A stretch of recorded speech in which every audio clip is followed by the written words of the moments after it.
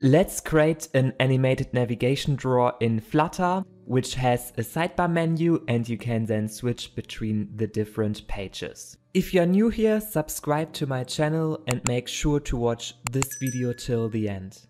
We will use this Zoom Drawer package to create easily an animated navigation drawer. Let's get started within the build method by creating a Zoom Drawer widget, which comes from this package. And here inside you need to supply two properties, a main screen and the menu screen.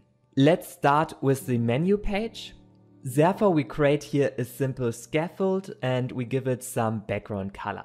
And next to the menu page we also create our main screen. Here we create also a simple scaffold and we also give it then an app bar. And with this we have created here this simple main screen.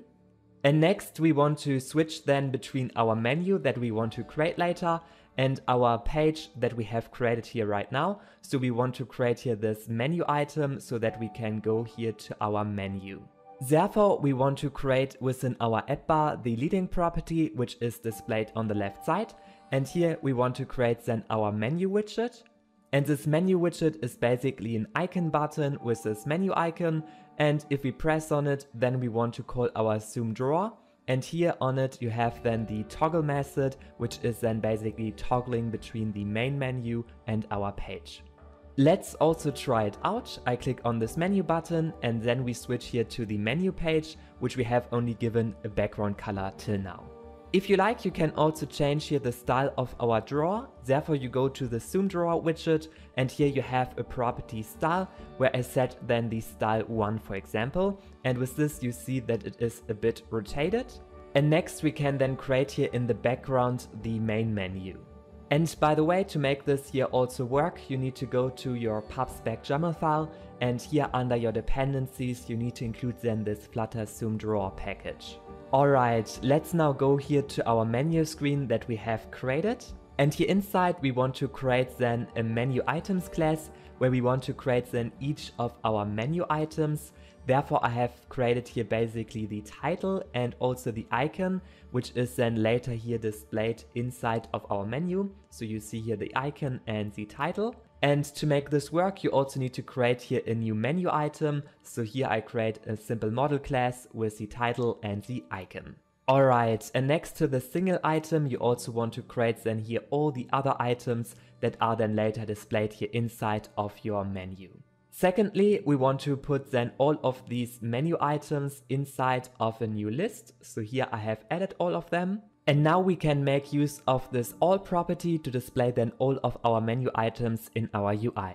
Therefore, let's go here back to our menu page, and here inside we want to create then first of all a column, and here inside we want to access then this all property with all of our menu items, and then we map here over each of our items by creating a new method where we get then each individual item.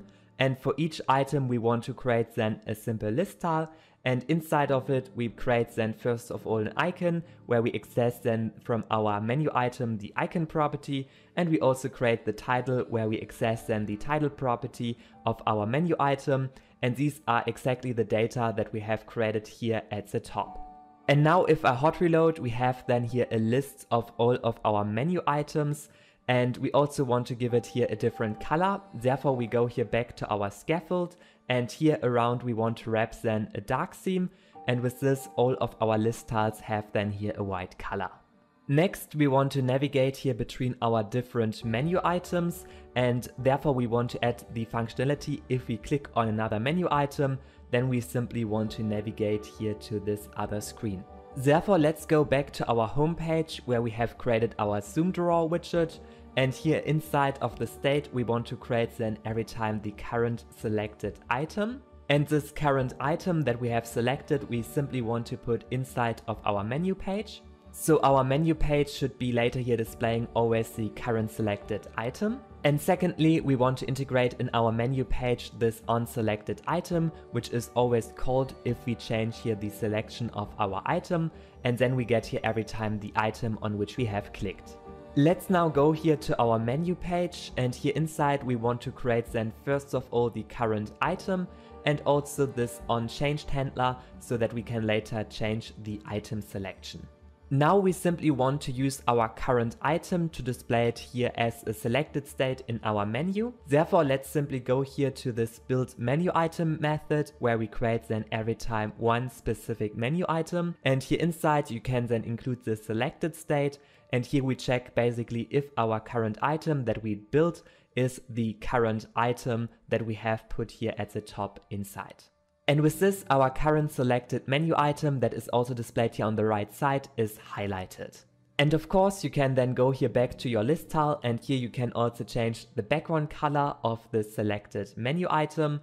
And secondly, I also want to change the foreground color. Therefore, I simply wrap here this list tile theme around, and then I set the selected color again to white. And with this, we have here only the background color for determining the selection. And finally, we go inside of our list tiles on tab handler, which is always called if we click then on another menu item. And if we do this, then we want to call our onSelected item callback. And here inside we put then the item. And this is basically calling then here this onSelected item and put simply our menu item inside on which we have clicked. And now we can go back to our home page, and here we get then every time the item on which we have clicked. And we simply put then this item on which we have clicked inside of our current item in our state. And this is then also going again back to our menu page, and it will then simply redraw here then our menu with the current selection. And with this, I can click here on another menu item, and this gets then here the selection. And most importantly, if we now click here on another menu item, then we also want to navigate here to this new page. Therefore, we simply go to our Zoom Drawer widget, and here we want to replace then our main screen, which is then here displayed on the right side. And therefore I create a new method getScreen. And inside of this method, we want to switch then over our current item. So this is basically the menu item that we have currently selected. And based on this item, we want to display then the right page. So if it is a payment item, then we display the payment page. And the same thing you also do then for each of your other menu items. So for each menu item, you decide then which page you want to display. And with this, I can switch here to another menu item, and it displays then here this other page directly on the right side. And lastly, if we click on another menu item, then we also want to close again our page. And therefore you can simply go here inside of this onSelected item. So after we have selected an item, then we want to close our Zoom Drawer again. And to make this work, you also need to wrap here around your menu page this builder widget, so that we get here the right context for our Zoom Drawer. Let's also try it out. If I click here another menu item, then it is going to this individual page, and I can simply go here then between all the different pages. And finally, you can also define in your Zoom Drawer widget a border radius to make it here at the top rounded. And now if I hot reload, you see that our page is here more rounded. You also can change then the rotation angle. So here I put it then to -10. However, you can also change it like you want to have your angle to be. Next, you can define the width of your menu. Therefore, we take here 80% of the screen width. And with this, you see that our menu gets here 80% of the screen width, and the rotation here of our page gets less of the space. And you can also change it, for example, 50%. So here you see that our menu gets here 50% of the space. And lastly, if you like, you can also add here this page shadow. And with this, you see that our pages have here some shadow behind, and it looks like we have here some pages behind it. And you can also define here the color of this page behind. So here I have set it to this orange color, which is then here displayed. And by the way, if you want to get here this whole source code of this example, then you can get it with the first link in the description. And with the second link, you can get access to my Flutter courses, where I teach you how you can become a better and more efficient developer. If you like this video, make sure to subscribe to my YouTube channel.